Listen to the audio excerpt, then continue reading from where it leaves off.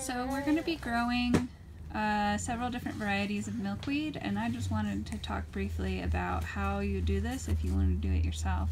So there's a few tricks with milkweed. I would suggest starting them in containers, but you can start them outside in your garden if you want to.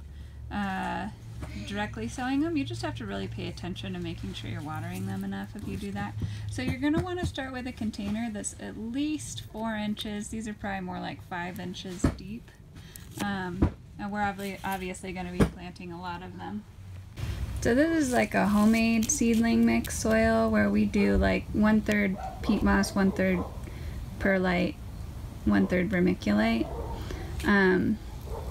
And so it doesn't have any fertilizer in it. If you're gonna, we do have a video I can link in the description on how to do a seedling mix if you're interested in that.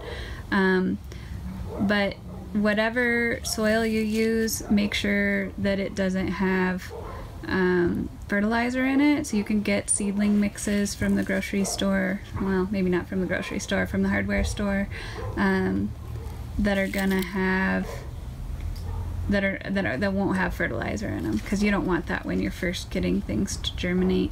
And then once they have 2 true leaves, so they'll put out their little cotyledons, and then once they have 2 like adult looking leaves, which should only take a few weeks after germination, then you can go ahead and start fertilizing with whatever your choice fertilizer is. So this is about what most milkweed seed is going to look like. They'll have like a little, if you collect them yourself, or if someone gives them to you in the pod, they'll have kind of little feathers coming out of the back of them that help them transport around. So most milkweeds need cold stratification, usually just 1 month of cold stratification in order to germinate.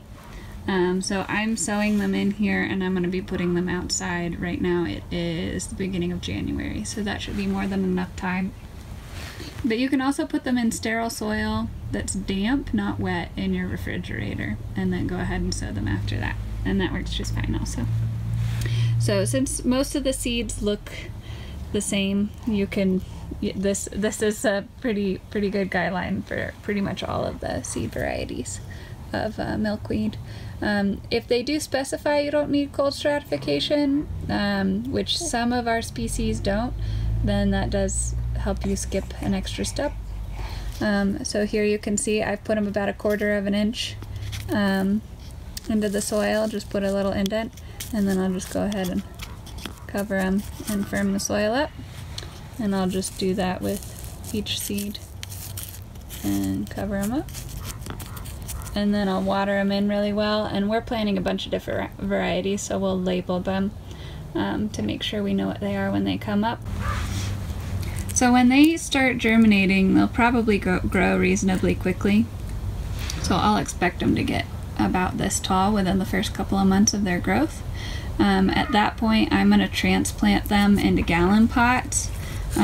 You have to be really gentle. You can leave them in pots this size for a lot longer if you want to, but I've found that they just grow a lot faster if I bump them up into bigger pots or go ahead and put them in the ground after that. The thing to remember is that they have very delicate root systems, so when you transplant them out of something like this, you have to be really careful not to disturb the roots hardly at all. And that's one of the reasons that I like transplanting them early, because they also, if they get root bound, and a root bound plant with sensitive roots is a pain in the butt.